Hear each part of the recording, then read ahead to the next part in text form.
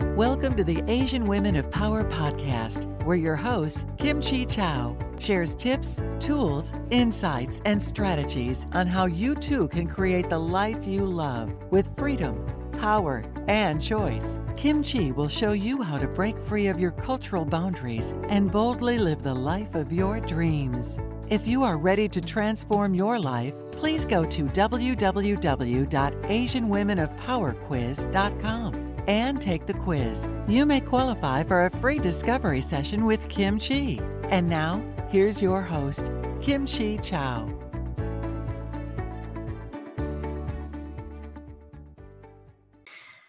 Today, more women are stepping up to start their own businesses. Having a good idea for a product or a service is not enough. You need to have the skills and knowledge about running, maintaining, and growing your business. The key for longevity of any business is the system. This is a special sauce that the franchise model is offering. Our special guest for today is Nancy Williams. Nancy is an expert in helping business owners select the right type of franchise for anyone who's interested in that business model. So please help me welcome Nancy Williams. Hello, Kimchi. Hello, listeners. Thank you for having me today. You're welcome. We're glad that you're here. So Nancy, what are some memories from your childhood that really stood out for you? So there's several things I can think of, but, just giving you a little bit of background, I was African-American family, two-parent household. My mom was a stay-at-home mom, so my father was the only one working full-time. And we grew up in a suburb of a suburb of Los Angeles. And it was predominantly white and Asian. And so, I didn't see a lot of faces that looked like myself. I'd certainly my classmates, but not a lot of role models, maybe a few teachers. So what that brings me to is my father is a Vietnam vet, and he is a voracious reader.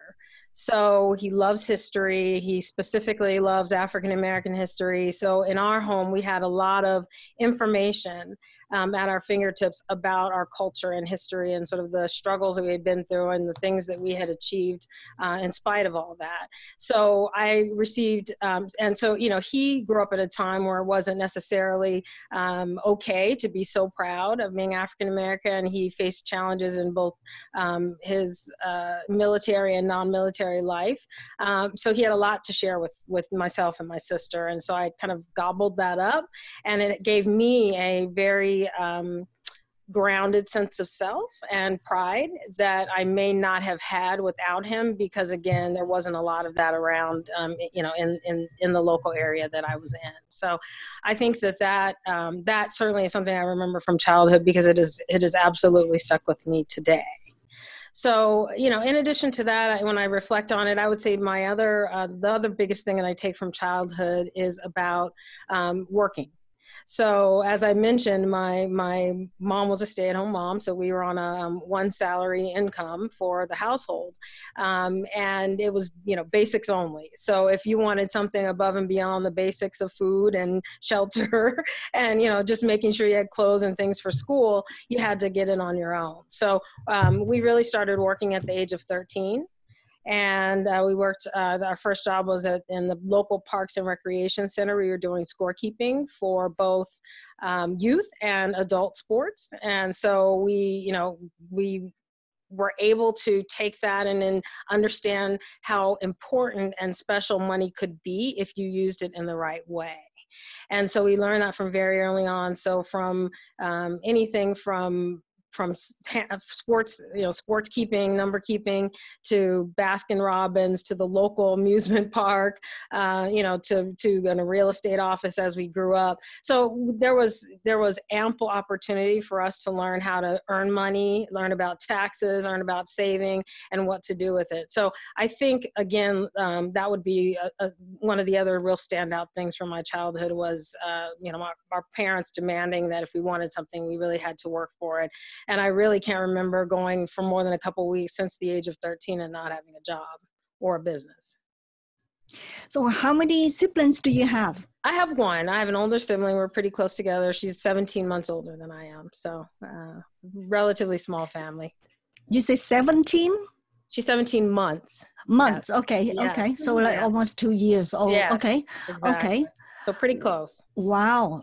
That is a very, very, I think your parents has established a strong foundation for you, Yes. right? As a reader, right? He's right. As a reader, he learned about history, and he, we do by watching what the parent does, right? So you probably also become a reader, right? Because you see your father read all the time.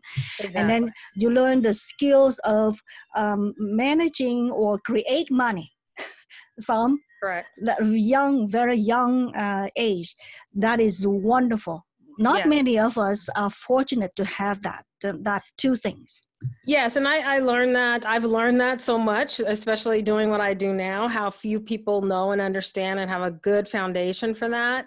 And even, as good as my parents were at it, I noticed some things that would have been great had they shared, because they were property owners. That, we owned our primary home, but they were also investment property owners. But I think, my parents from an older generation, so that line between what you share with children and what you don't is a little bit more traditional for them, and getting into things like, what we pay on a mortgage and how you get them. I think that, didn't happen like it should. So as well as they did, there's still such opportunity to share with young people what they're going to be facing so that they understand and prepare for it early on. So give me an example, like what things that they did not share that you wish that they share early on. I wish they would have talked a lot more about credit and FICO scores and credit cards and how to use them wisely and how they can help you, and then at the same time how they hurt you, and ways to navigate through that, when it's okay to borrow, when it's not, those sorts of things.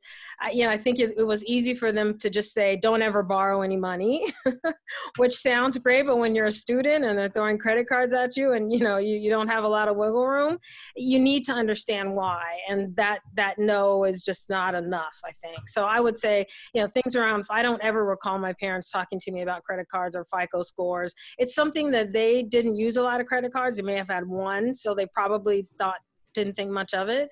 But things like FICO scores and what you need to purchase property, they, were very savvy in, and, they had owned several pieces of property, but they just never really had that conversation. Very good point. Yeah. And thank you for sharing that. Absolutely. My pleasure. Yeah. So what has led you to become a franchise broker, and why do you want to focus on serving minority women? So I had a great career in corporate America in the telecommunications world for 14 years. I learned more than I could have ever imagined. I had an incredible staff. I had some incredible managers and teachers and mentors. So I can't say anything bad about my experience in corporate telecommunications. But after 14 years, there was a lot of changes going on, and I decided it's time to take advantage of the opportunity to leave with on a high note, with a nice severance package, and understand and explore my options. So that led me to in my early years, I had other businesses. So at some point in college, I had a nonprofit organization where we worked with inner city kids on the weekends and took them to university campuses to expose them to that. And then after I got out of college, I went into a private record label deal with a friend of mine that I had worked with. And so I did that for a few years. And then I eventually got into telecom. So, after 14 years, I felt I had enough experience to go off and start another business that should I choose. And I wasn't sure what that was going to be, but I liked the concept of franchising. I had known, previous franchise owners. Coming from a corporate background, appreciate having a support system already set up behind you, someone that can teach you lessons learned and keep you on that path that, to success. So I knew I wanted that. And so I started my search for a franchise that might work best for me. And I wasn't even familiar with the concept of franchise consulting. But in your search, if anyone's ever done a search, that you will get pop-ups that say, would you like to speak to a certified franchise consultant? And that's what I did. And, as they say, the rest is history. For me, the decision to embark on this business was, and after speaking with a lot of the franchise consultants to validate the business, I decided, I knew that there was very few women doing it, because I think I only was able to validate with 1 or 2 women. And then second of all, there was even fewer minorities. So I didn't speak to a single minority, and certainly not a minority woman in validation. So I thought, this is my niche. This is what I'm here for. I have the history behind me, proud to be an African-American businesswoman, and I could bring that to the table, to my own community and other communities that can relate to the experience. And that's exactly why I decided to go, really focus in on women and minorities. And truth be told, a lot of times minority groups will not get into certain things because they don't feel comfortable. They don't have someone to usher them in to the business, the type of business they're looking for. So, I thought I could be that advocate. I could be that ambassador for them. And I felt, that I was trustworthy enough to be able to do that. I was comfortable explaining it, comfortable from a former management director perspective, that I could bring people along, and I haven't looked back since. It's something that I really love to do. Wow, that's wonderful. Yeah, you see the opportunity to serve, and you step up. Exactly. Congratulations. Thank you. Thank you. Yeah. So let's say I want to own a business. Yes. It could be a franchise or business, right? That generate about $10,000 a month of income. But I don't know what type of business that I want that fit me. Sure. So guide me through the process of identifying the right franchise for me. Sure. So, while revenues and incomes are one piece of criteria, we use so many others that I have to tell you, oftentimes the amount of revenue starts to slip down on the list as people explore the various opportunities. Some may find that the opportunities that have the largest revenues are ones they're just absolutely not interested in or don't think they would do well in. So again, we do take into account the individual's interest in revenue.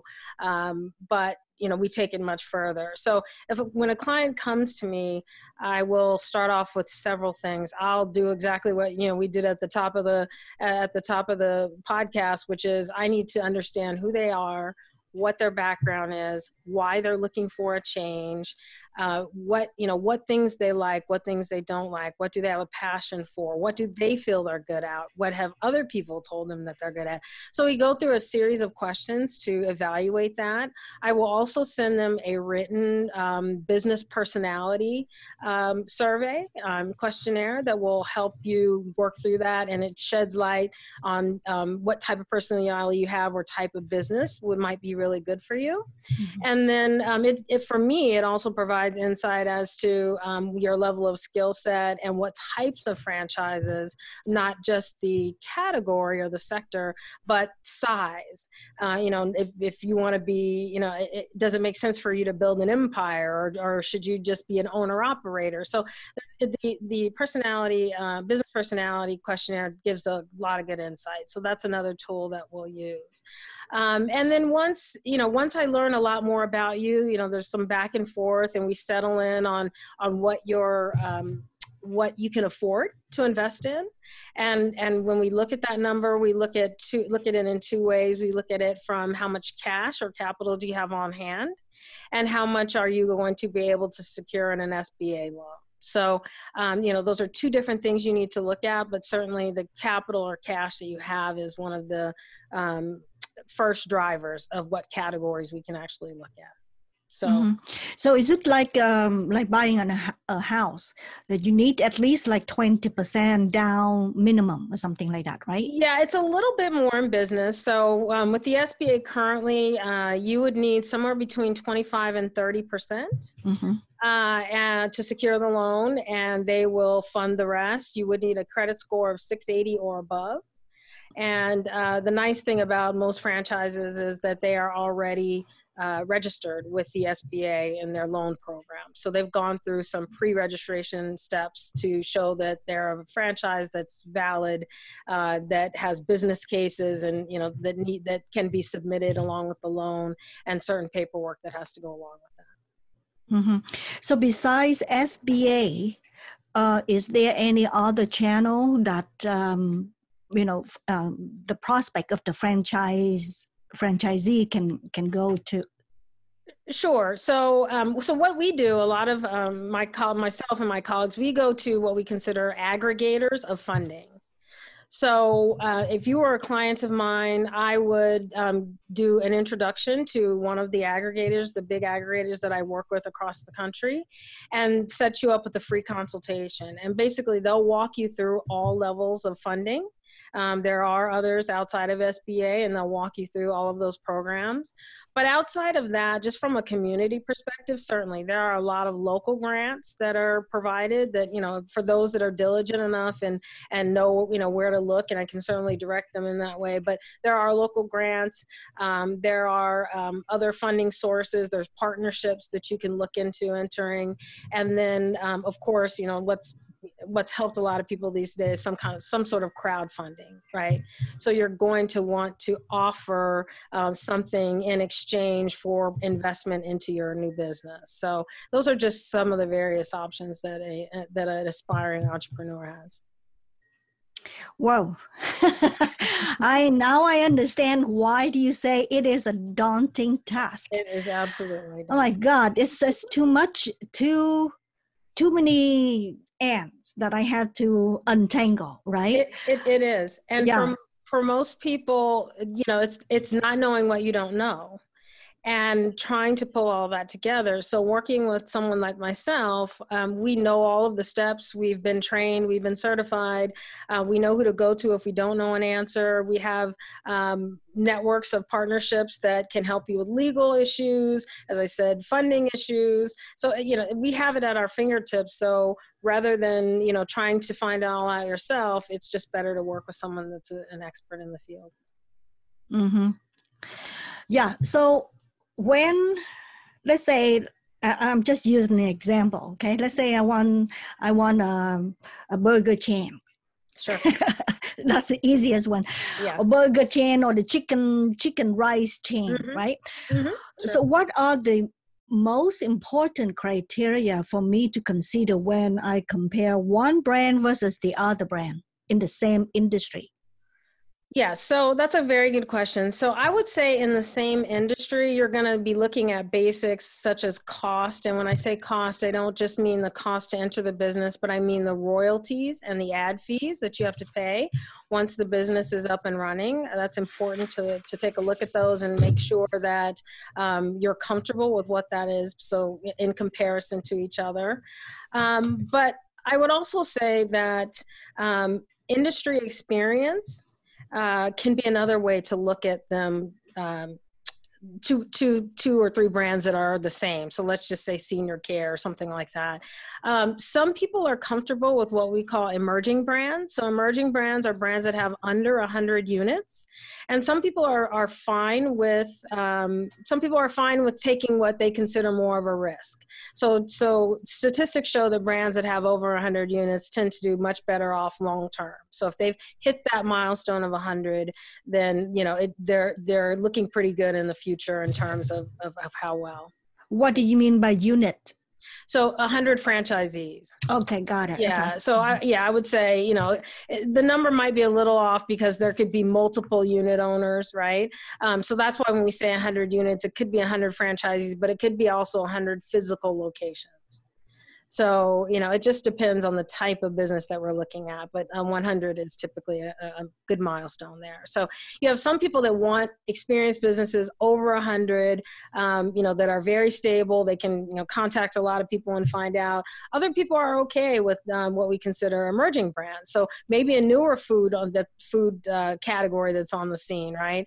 They want to get in early. They're early adopters. They think it's going to take off. And so they're more comfortable with something that's newer and maybe a little bit less established. So that's another criteria that a lot of people look at to say, am I comfortable with this? Am I not? So I would say that. I would also say industry differentiators. So what is it about each of those brands that you're looking at that create a differentiator for them in that space?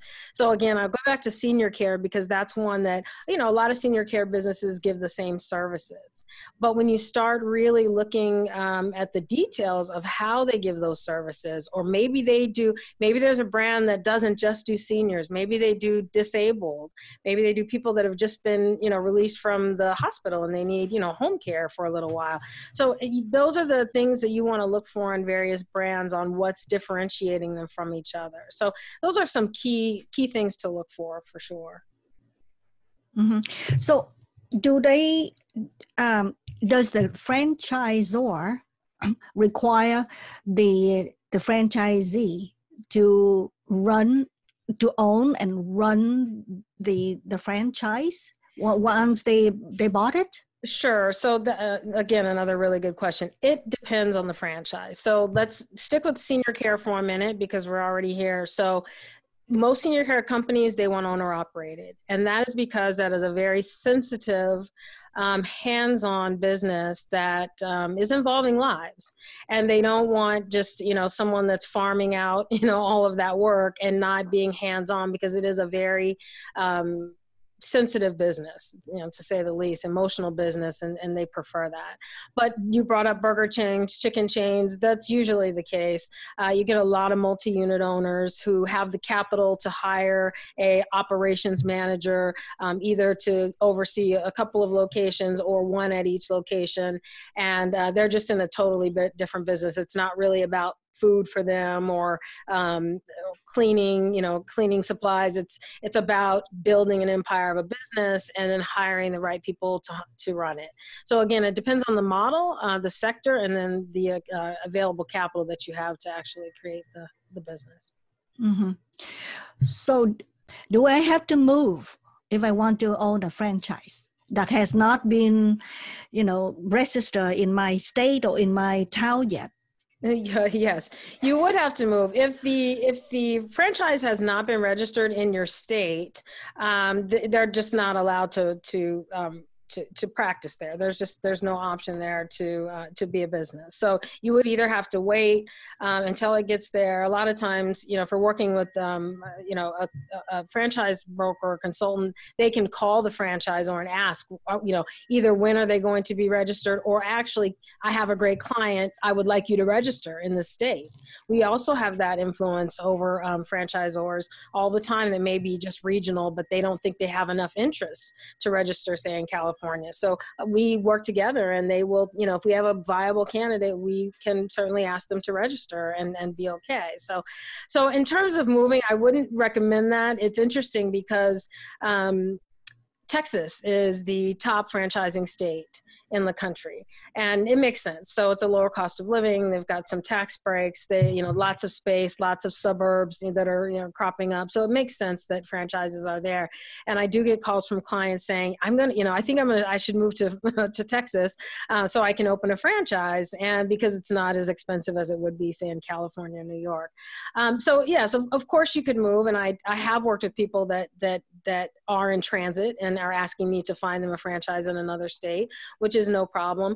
But a lot of times franchisors really want people that are in the community, know the community, and have community relationships, because that's what's going to build your business. So if you move to some place where you're not really familiar, you don't have that network of people, it can be a little bit risky in terms of success. So again, depends on the brand. So besides the operation and human resource management and things like that. Does the franchisor educate us or teach us on how to build community, how to enroll the community to come and support our business once the franchise open? Yes, love that question. That's one of the reasons that I do love franchises. And I don't want to say all franchises are excellent at this, but the ones that I work with, I've been amazed at how hands-on they have been with my clients in terms of helping them to open the business and just what you do after that and how you connect with the community. So the first part of your question, in terms of training, I love franchises for the fact that they fully train you on the business. And I don't mean just, how to flip a burger or anything like that. We're talking the financials, profit and loss statements, things like that are going to help you be a good business owner, no matter what sector you're in. So all of that. And then of course on how to run that specific business. And then there's a full aspect of marketing that is huge. And another nice thing about franchises is most franchises have a complete database that the franchisee owners can use and leverage. That's marketing tools, local marketing tools, flyers, discount on printing, how to build a Facebook site for your business, how to go use Twitter to leverage that relationship in order to grow your business. So it's a full set of that, and a lot of them, even if they don't have that talent in-house, they will contract a third party. It could be another coaching franchise or something like that comes in and works with their franchisees to help them become really great owners. So yes, there's a lot of that goes on, and as I said, the really good franchisors, they have a complete packet and some world-class information that helps people learn how to run the business. So why do you think it's easier to choose the wrong franchise than the right one, even though we have so much resources available on internet? Yes. So I would say because a lot of times people think they want one thing, and then when they start to learn about it, they realize that that's not really what they want. And our favorite example is using something like Subway. And while I love Subway, it's a great brand with a great product. People saw, oh, everyone's flocking to Subway, so I think I want a Subway. That's what I want to own, right? So they come to me and they say that, and I say, okay, well, you do realize it takes, quite a bit of sandwiches to sell, right? To $5 sandwiches to make what it is you told me you wanted to make, right? And then I start pointing out things like the high overhead. So, the food sector has a much higher overhead than something like cleaning, because you've got all these employees that are part-time, and, you've got a building that, is very elaborate. It has upkeep, overhead, leasing, all of those things that a lot of other businesses don't have. So the profit margins tend to be a little bit, less than a lot of people expect in fast food. So take that. After I've explained that to them, then I go to the other side and say, and you do realize that if you have someone, a part-time employee that calls in sick, you're going to have to go behind the counter if you can't find, and so people start saying, and oh, by the way, it's 7 days a week, right? So with long hours. So once you start really explaining to them, it doesn't seem like such a great business investment. It's not going to fit in with your lifestyle. So, a lot of people are working in corporate America right now, and what they're not looking for is to spend 7 days a week necessarily, out of home, because they do a lot of that in the corporate world. So they're looking for a little bit more work-life balance. So you start to talk to them about what are your short-term goals, long-term goals, what are your what's your family time like? What type of wealth are you building? Is this going to be I want to build it up and sell it and move on to something else because I love starting businesses? Or is this a family legacy? Are you building this so that your kids can work there and you can pass it down to them? So a lot of those, so again, back to the original question, which is, why the highest performing franchise might not be a good idea for you? It's because it may not fulfill what you're looking for in terms of owning a business and why you're even on the pursuit.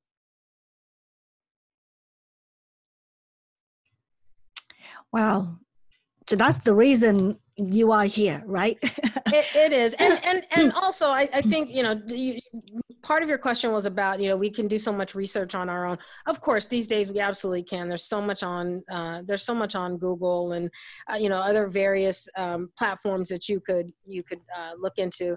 But the true part is franchisors are not going to put everything out on the internet. So no matter what you're looking for, you're probably not going to have close to what the information I have. And because I have a personal relationship with these franchisors that I work with, I can pick up the phone and ask a question. I can do things that you may not get that same attention because you're one of 100 people filling out an inquiry on their website. So it's really beneficial to work with somebody that has, their hands in the industry on a day-to-day basis. Absolutely. I concur. I concur and I support you, and I see the value of working with the franchise broker, right? Yes. Do you call yourself franchise broker or what? Well, usually consultant. And Consultant?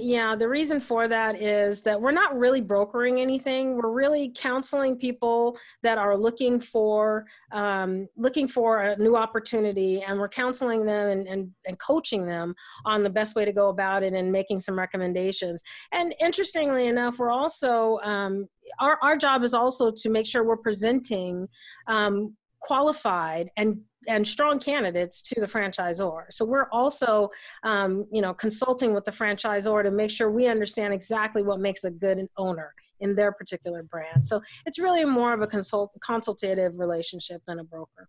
Mm-hmm. So how long is the process from evaluating a franchise to officially owning a franchise? If my credit score is good, if I have if I have 30% down payment, so what would be that duration? Sure. So, someone coming to me is kind of the first step in the process. And then we spend, a couple of days. It's it could be quick. If I've got people come to me and say, I know my personality, I've been looking into this particular sector and I want recommendations for it. It can be relatively quick when I can get them into an introduction with the franchisor to start having the conversations to move to the next steps. So the short answer is legally, which is mandated by the Federal Trade Commission, which franchises are under. A candidate must possess in their hand the franchise disclosure document, which is sort of the Bible of the brand. You must have it for 14 days legally. So if you've spoken to a franchisor, you both think it's a great fit, they're going to email you out a copy of the FDD, the disclosure document, and they're going to ask for a signature, an electronic signature, acknowledging that you've received it. And from that point on, 14 days later, you could actually sign an agreement and be an owner of a franchise. So that's the quickest. I would say that most people are on a 60 to 90 day cycle, and they're on a 60 to 90 day cycle if they are really interested and have done some homework. So I think the stat says that people consider buying a business at least 3 times before they actually make a move. And that could be, once, that could be 3 years. It could be 3 times in a year. It depends. But that's kind of, the statistic on that. So if someone comes and they've done their homework and they really feel they're ready to go, we will start getting them into an introduction with the franchisor within the first week or so and have them talk through that. The second step, again, after receiving the franchise disclosure document is doing what we call validation. So validation is what you're going to do when the franchisor gives you a list of current franchisee owners of the brand.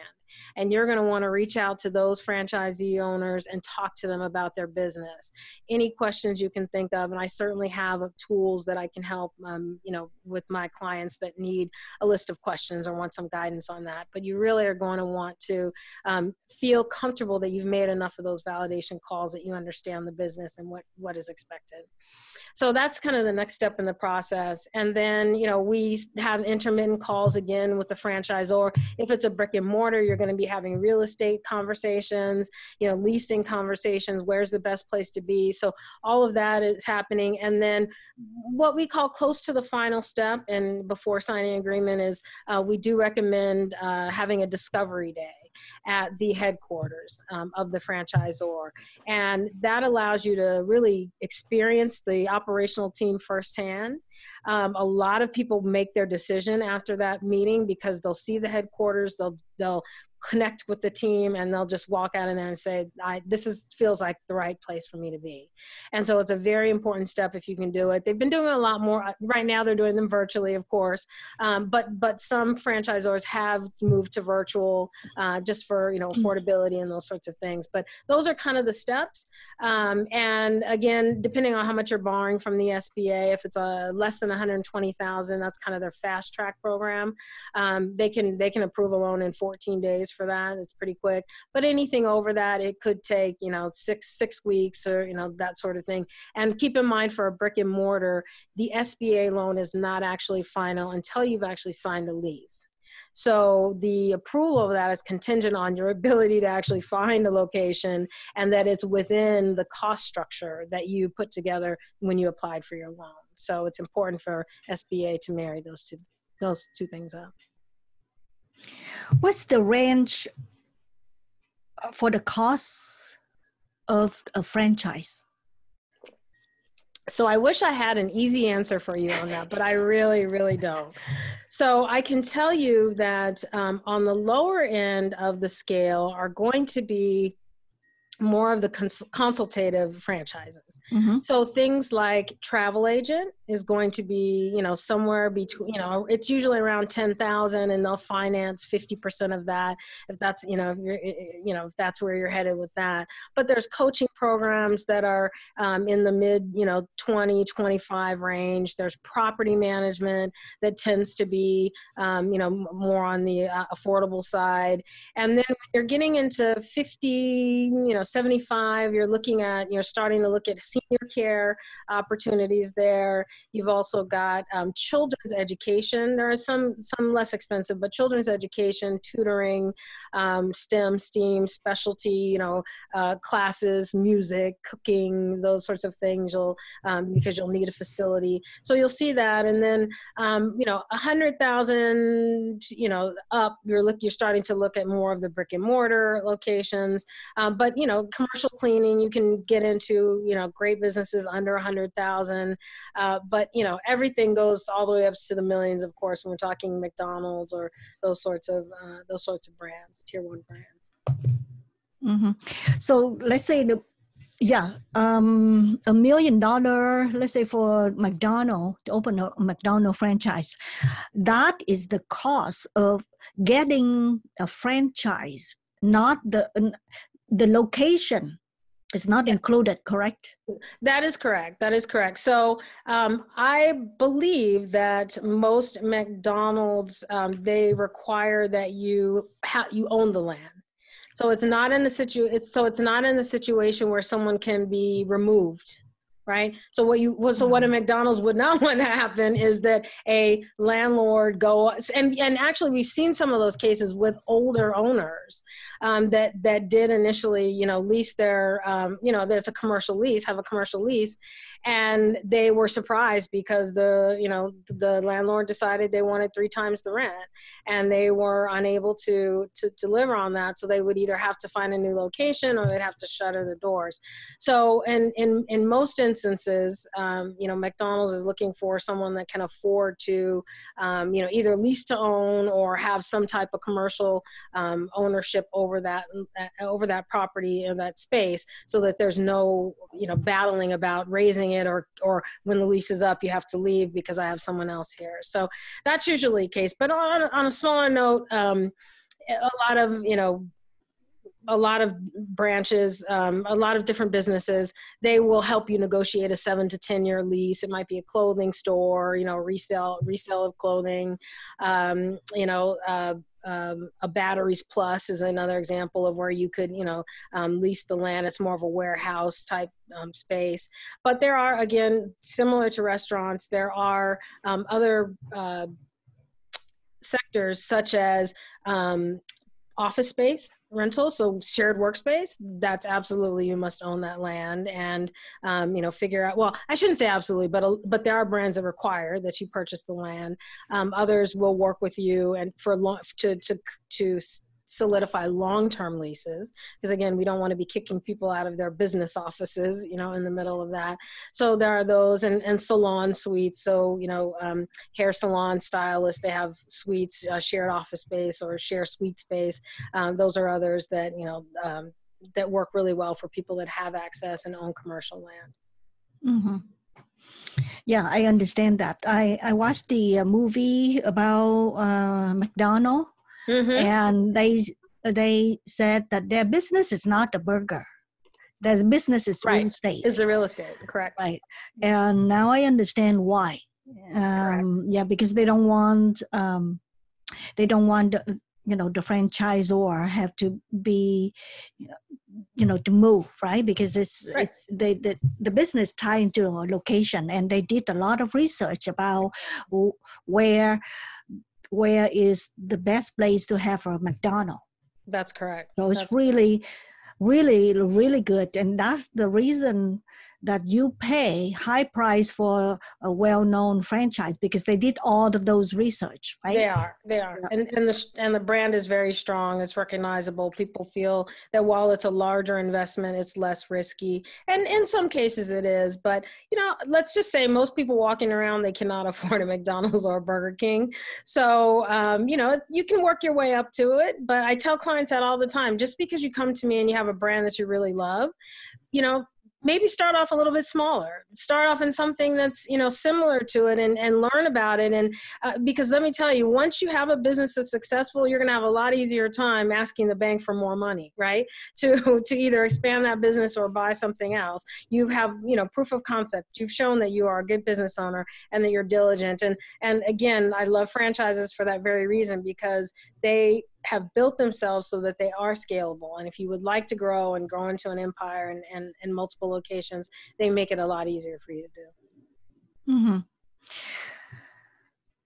So who is your competitor, and why working with you is a better choice? Yeah, so in my business, you know, others may see competition. I don't really see that.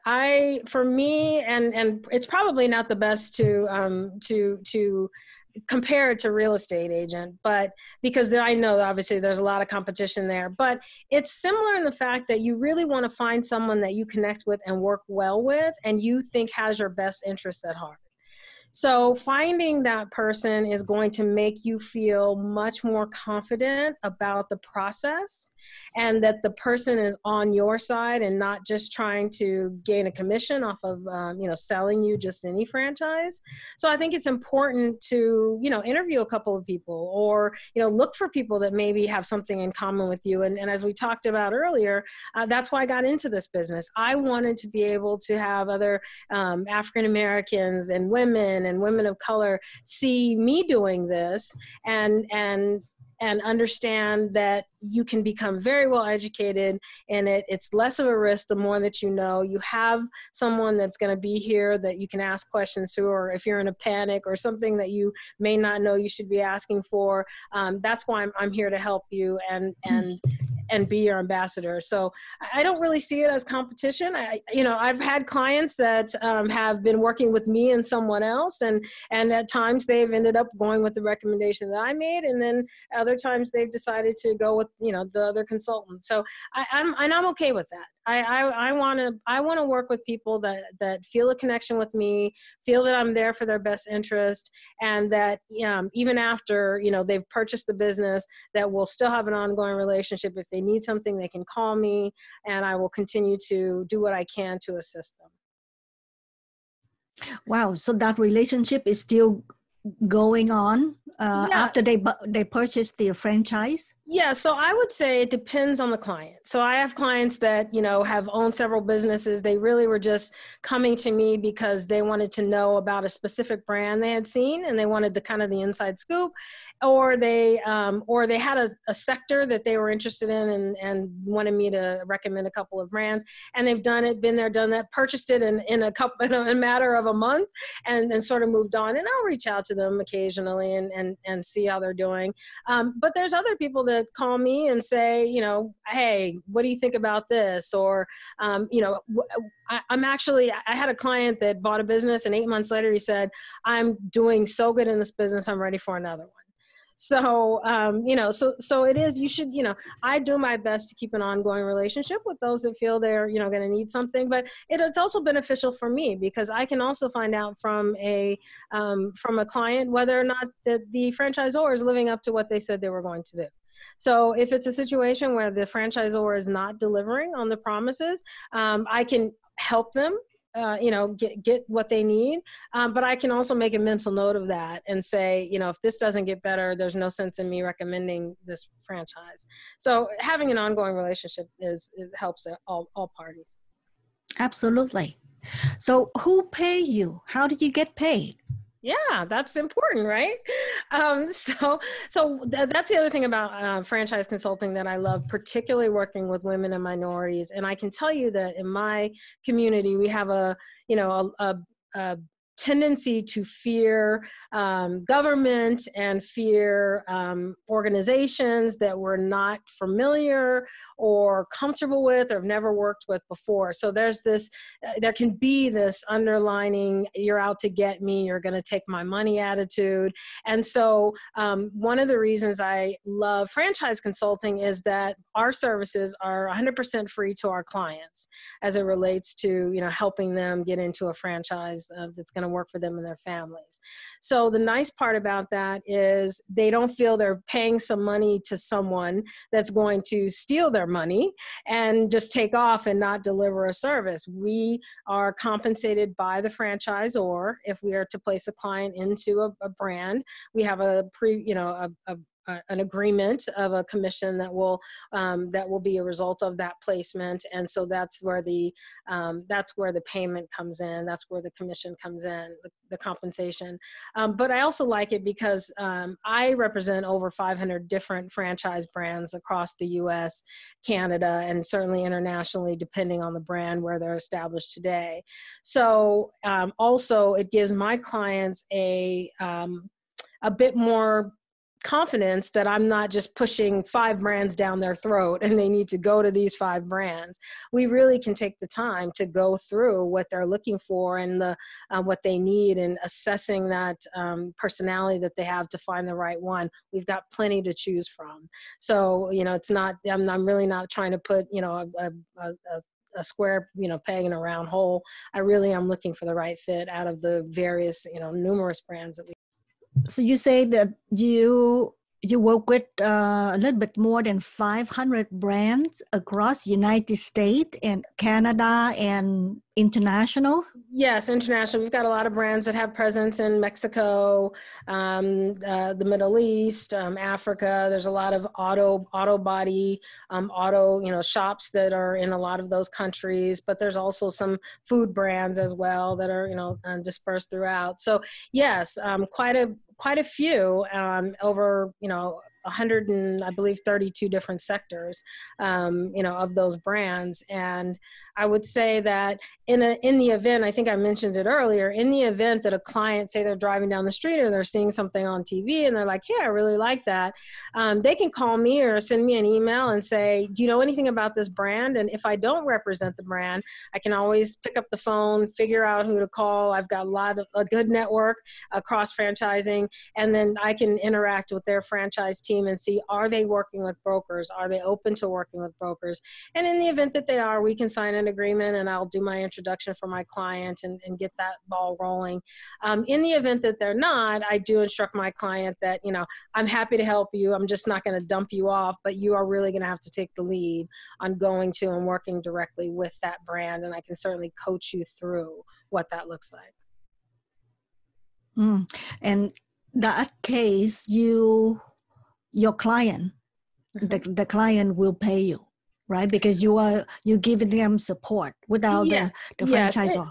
Yes, it depends. It depends. So, you know, in that case, sometimes if the franchisor is a very experienced franchisor, they're not going to really need my services. So what you'll see a lot of times is what we call the tier 1 brands. So the McDonald's, they have full in-house, departments that are constantly, working on franchisee and candidates' needs.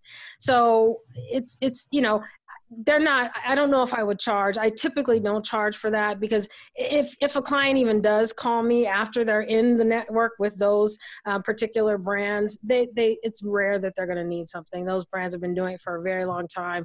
They're very professional at it. They usually will answer every question that you have. So normally I wouldn't charge anyone, but if it's a whole nother project, there are things, people come to me with very sophisticated projects or things that they're looking for in the market. It could be a resale. It could be a resale of multiple units. Then there could be an opportunity for me and for us to work out a fee structure for that. Mm-hmm. So what are the valid concerns that most people have before they purchase a franchise? So I guess it would be the same thing that you are fearful of if you were to start your own business, right? So fear of failure is going to be the number one. And we spend a lot of time coaching on fear of failure, because it is a little nerve-wracking when you're thinking about going from a steady paycheck every 2 weeks and bonuses to making it happen on your own. So we spend a lot of time on trying to overcome that fear. And one of the things I do share with my clients is, if you are 85 to 90% sure, that's probably as sure as you're going to get, because most people use that 10%, 15% fear as a way to drive them to be successful. So it's very rare that someone comes to you and says, I'm 100% sure, I have no more issues, no more worries. But to get that close is something that, you really should work on. So, so fear of failure, the cost. Am I going to be able to afford this? And just delving into that. I always really encourage people when they come to me and they say, I have $75,000 cash to put down. I really wouldn't recommend doing that. I mean, you should be saying to me, I have 50,000 in capital, right? Or, make sure you're giving yourself enough wiggle room that you're not spending every penny that you have and don't have anything to fall back on. So being realistic about, what it's going to cost, but you're leaving yourself with and the wiggle room that you need to make sure you have. And then, again, just goes back to the fear. What if I do it and I don't like it? That's, people are like, I thought I wanted. That's a good one. Yes. Right? I thought I wanted a Subway. I love their sandwiches and they're so friendly to me. And then I get in it and I'm like, oh, this is not what I thought. So, again, but we have techniques to get people past that, to either make a better decision in the beginning so that you don't hit that wall. But also just the confidence that if you get into a business and it doesn't work, this is franchise, this is independent, it's not the end of the world. That you will learn a lot, you will recover. I remember speaking to a woman that owns a very successful spa enterprise, and she always said to herself, she was in insurance for a long time, making a lot of money, and her husband would say, well, why don't you really want to start your business, why are you not starting it? And she's like, because if I lose the money, I will be homeless. And it's like, we always think of the worst case scenario, which is usually not the case. So again, just getting people to understand that, failure is a part of life. You cannot do so well. We can work on how to improve that. That's why I like franchises, because in a franchise situation, whether people really believe it or not, the good franchisors, they want their franchisee network to succeed. It's really important to them because that's a fundamental part of their success. If they have franchisees that are failing, then new clients or candidates that are coming in, they're not going to be able to validate well. So you're never going to get additional, owners onto your network. So that's one of the reasons that, you're not in it alone. You've got the franchisor that has a stake in it. But the other thing is, as I mentioned earlier, they are registered with the FTC. They're also most of them registered with the SBA. So so they have to file every year. they have to file every year like a business and say, this is my franchise disclosure document. I have changed something. I have not. So there's a process that you have to register in certain states every year. And the FTC will look at that document that says, this is the number of doors we closed and this is the number of doors we opened. And they will, that can red flag. And so there is a concern there, and they don't want to be that franchisor that's getting flagged. And then on the SBA side, because they are registered with the SBA and a lot of owners do have SBA loans, if they have a situation where a lot of owners are failing and not paying back their SBA loans, that could get that franchise kicked off of the registry.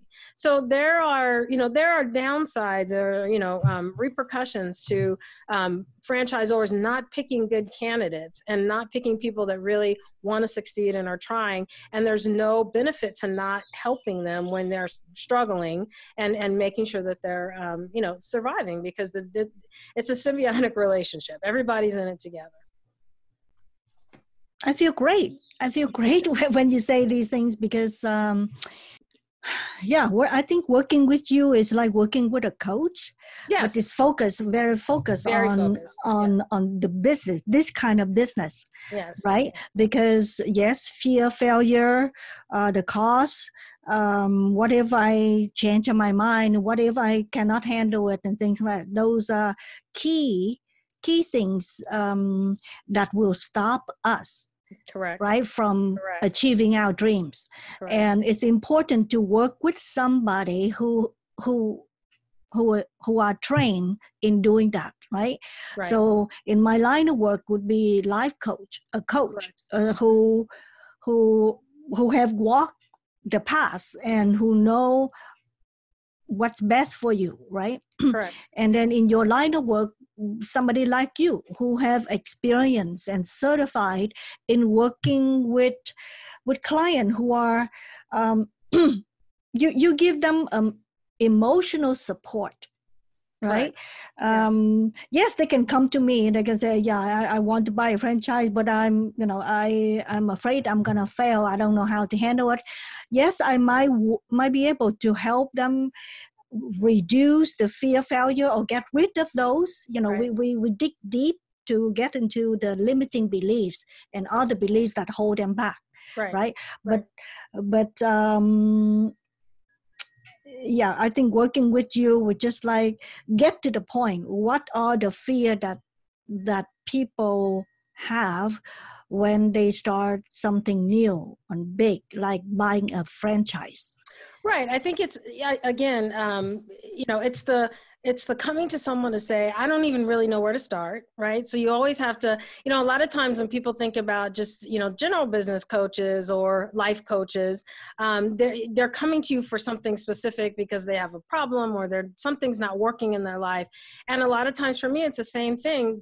Someone will come to me and say, I wanted to own a business since I was small, but I don't have an idea and I don't have an original idea. So it's not like I'm going to go get a patent. Not everybody has that creative mind to create a new product or service. But then they also say, but even then, I don't even know where to start. So it's a starting point for people that specifically know that this is, there's something in them that's driving them this way.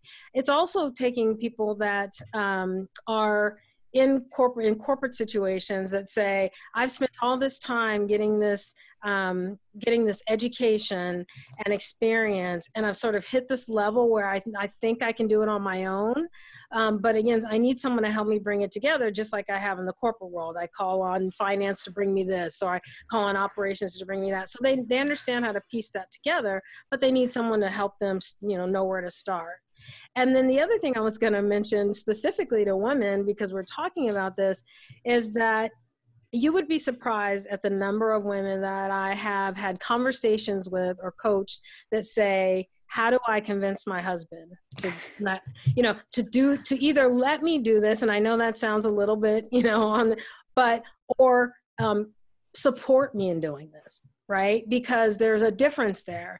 There's my husband will give me the money and say, go off and do it on my own, but I really would rather have him support me. I want him to, so it's that conversation. And I think when I first started this, I was not, because of how I was raised and very independent, that wasn't a question that I expected to get as often as I do, but it is something that you have to end up talking to more, women clients than you would hope to, because it can be a very sensitive subject. Absolutely. I think that's a number one concern from a client, from people who are considering hiring a coach, right? But they always say, I don't know, this kind of money, I don't know if my husband gonna support me. Support me means like agree for me to pay this amount of money to work with you to improve my life. Right. Right. So right. we have to like addressing that and say, how often do you allow other people to make the decision for you about your life? Absolutely. But it's even more important in franchising, because a lot of times a franchisor will require the spouse to be a guarantor on there, because it's obviously, that relationship is going to be very intimate when it comes to any issues with the franchisor or issues with the marital relationship. That is going to negatively impact the franchise. So franchisors want to know that the husband and wife are on the same page, even if the spouse is not going to participate on a day-to-day basis. But there has to be a level of support for someone to do really well in a franchise business. Mm-hmm. Yeah. Well, what do you want people to do if they are interested to find out more about your service? Where should they go?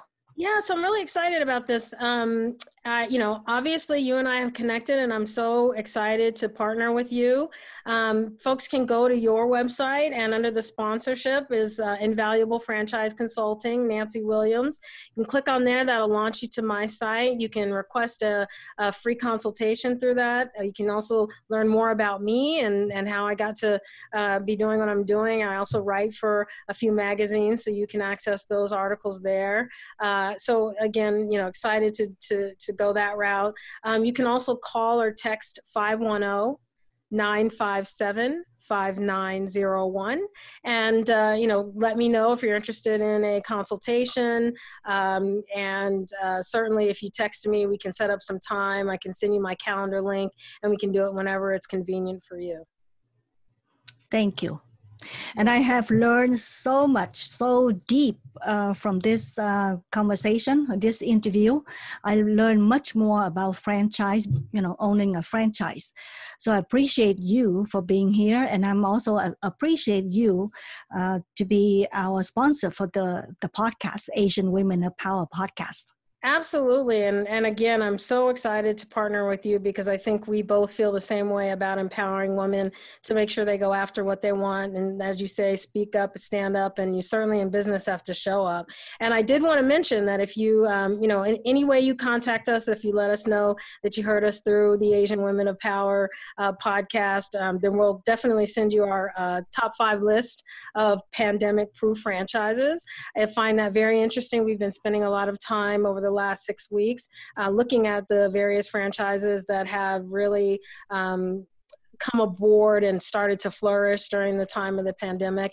And a lot of people are interested in learning about those businesses that are actually thriving and are going to be transformed after we come out of this. Yes, I highly, highly recommend our listeners, to take that advantage that Nancy's offering right now, because she doesn't offer this all the time. And if you mention about Asian Women of Power, you heard her from the Asian Women of Power, get in touch with her. She will give you a special treat. Exactly. Right? And she will spend more time with you to help you feel more confident so that you can speak up, show up, and stand up powerfully and confidently. And I think the key for independence is to be able to do that, to be able to speak your own voice, speak the truth about what you want and what you stand for, right? Yeah, so correct. Yes, thank you. Thank you so much, Nancy, for being here. Thank you for having me. Yes. To our listeners, what is the number one thing that you will do to claim your independence? Please don't forget to subscribe to the Asian Women of Power podcast and the Asian Women of Power YouTube channel. Until next time, live life loud. Goodbye now. We hope you enjoyed this episode of Asian Women of Power podcast. We encourage you to apply what you've learned here today to make your life a little bit better every day. For more tips, tools, practical ideas, and conversations around a business, life, and relationships so that you too can live life loud, we invite you to join the Asian Women of Power Facebook group at www.joinasianwomenofpower.com.